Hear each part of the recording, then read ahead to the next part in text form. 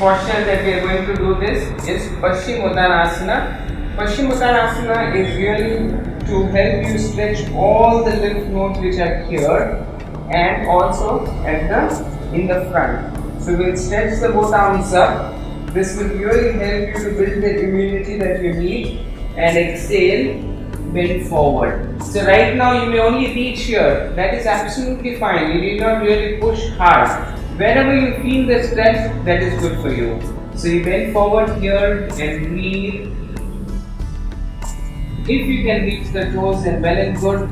If you can reach your outer edge of the feet, excellent. So this really helps you to lengthen your spine. You're bending from the hip portion and you should feel a nice stretch in your hamstring. So if you don't feel the stretch, then you can take out this extra fat from the glutes. Inhale, lengthen your spine. Exhale, bend forward. So this is the final posture which not everyone may be able to achieve.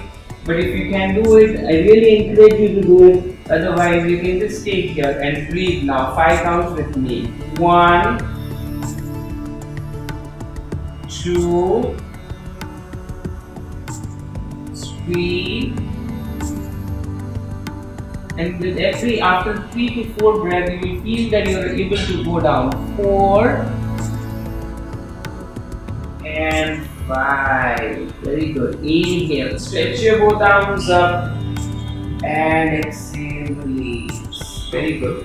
We'll just do a small counter posture. So we'll take the hands back, we'll bend both your knees and we'll lift the hip up so that you are giving a good counter stretch to your back, which has been going into a forward bend right now.